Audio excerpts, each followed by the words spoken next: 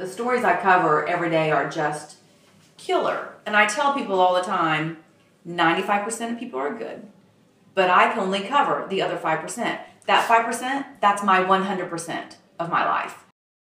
I always said, when I don't care anymore, when I'm not crying on my interview anymore, I gotta quit.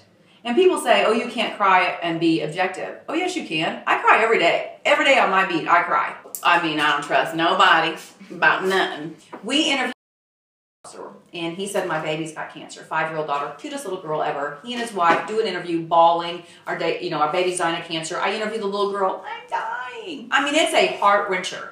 And so we go on TV and we say she's dying of cancer. Fundraisers, and they raised about $40,000 for her until I get a tip. And somebody calls me and says, that kid didn't have cancer. I was like, what? I never once thought to ask for the medical records, because who lies about a baby having cancer? And the baby wasn't dying, none of it. It was all a lie, just so they could buy a big van and go to Disney World. I don't know what all they did with the money. It's all about the suspect and the suspect's rights. And the victims really get left out of the process. That victim never even gets to testify. This happened to me. I was raped, or I was beaten, or I was choked, or I was branded, or scarred, or, they don't even get to say. There's just the process is like, yeah, you don't matter anymore, because it's all about the suspect. I get to let them tell their story. So maybe they don't get to tell it to a jury, anybody, but they can tell it to me. And then at least somebody knows what you went through mattered.